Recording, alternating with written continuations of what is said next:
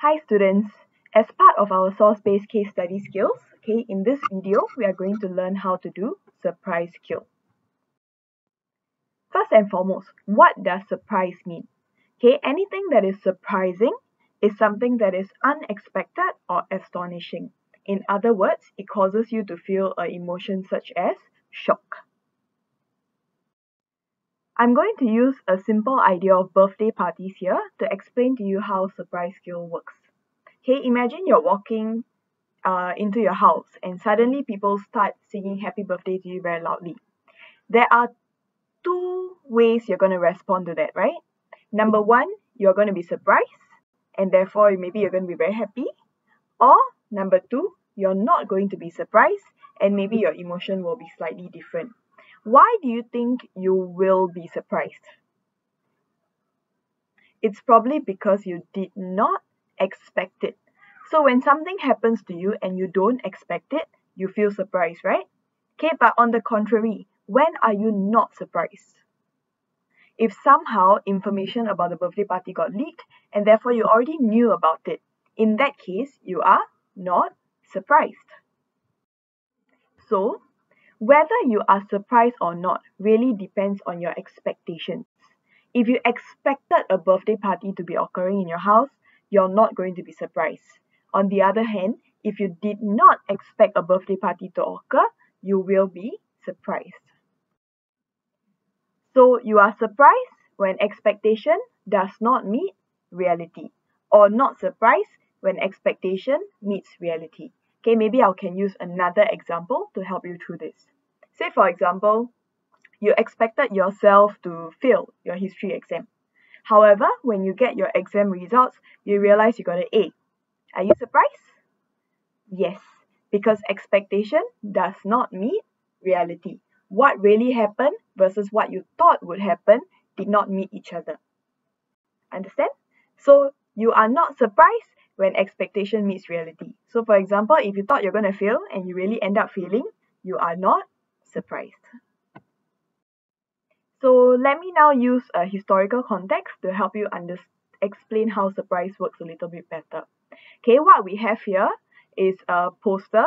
You can see Stalin on the top left hand corner and you can see a lot of food. I hope you can associate what policy this is about.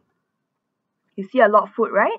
So it actually links to collectivization. Now, having seen this picture, are you surprised? Whether you say surprise or not surprised, both answers are valid. So now we're going to think, if you say you're surprised, why? Some of you might say, I'm surprised because collectivization wasn't really a success. There were a lot of people starving.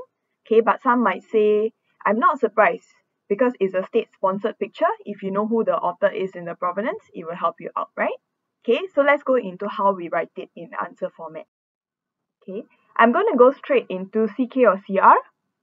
And then at the highest level, or most commonly the highest level, I'll go to purpose.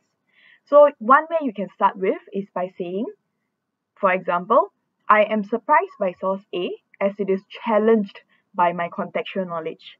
And then I say source A claims, benefited, blah, blah, blah, blah, blah. However, according to my contextual knowledge, Stalin's collectivization did not benefit the people, and then I give details.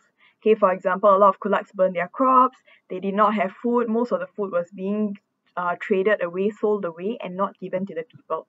But there's one thing I want you to take note of. Common criteria is very important.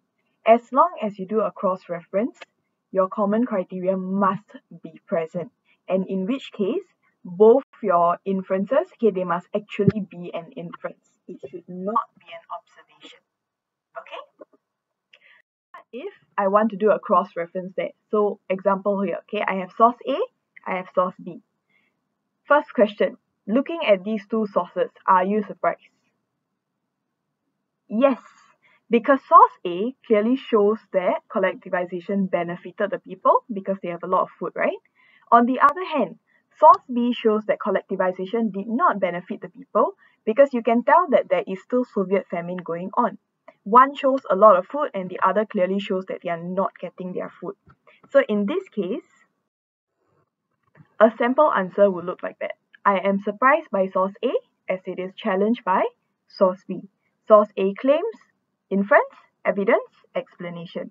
However, source B claims inference, evidence, explanation.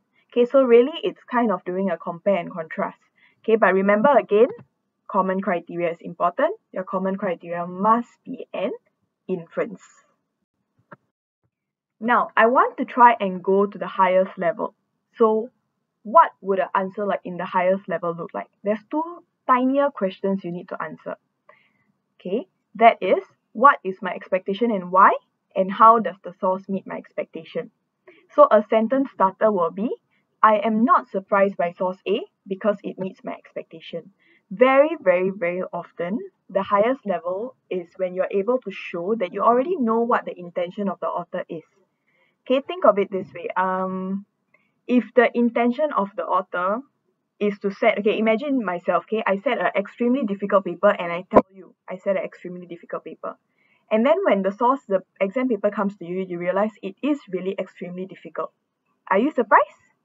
No, right? Because it meets your expectation. You expected your teacher, your history teacher, to set a hard paper because that's the kind of person she is. And therefore, your expectation turned out true, and therefore you're not surprised. Okay, take a moment to digest it in. In this source, an answer will look like that. Okay, I will start by saying, I am not surprised by source A because it meets my expectation. This yellow words over here is me explaining my expectation. Okay, what is it that I expect and why is it that I expect that? So I start by saying, I expected the Soviets to portray collectivization as beneficial because it is a state-sponsored image and they will want to show themselves in a positive light so that the peasants will continue supporting collectivization despite the Great Famine occurring in the 1930s. Okay, so I mentioned that this is similar to a purpose answer, right? But if you notice, it's not a full Aweko or anything like that. But do you see my elements inside?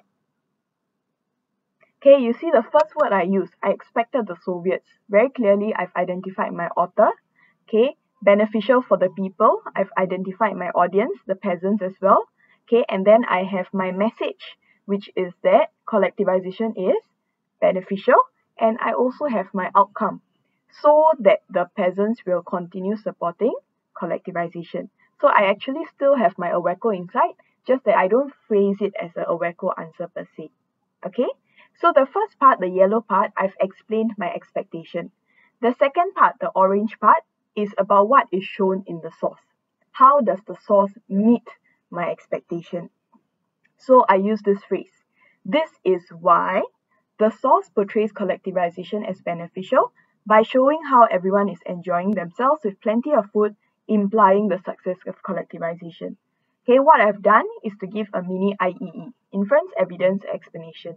I did not use any sentence starters per se, okay, but you can see that I have my inference, I have my evidence about the plenty of food and enjoying themselves, and I have my explanation where I say implying the success of collectivization. Therefore, since the source meets my expectation, I am not surprised. Okay, I hope this video helps you understand surprise a bit better. Okay, I'm trying to make this a short video so that you can grasp the idea instead of making it a very lengthy one. But if you have questions, feel free to ask me. Okay, that's all.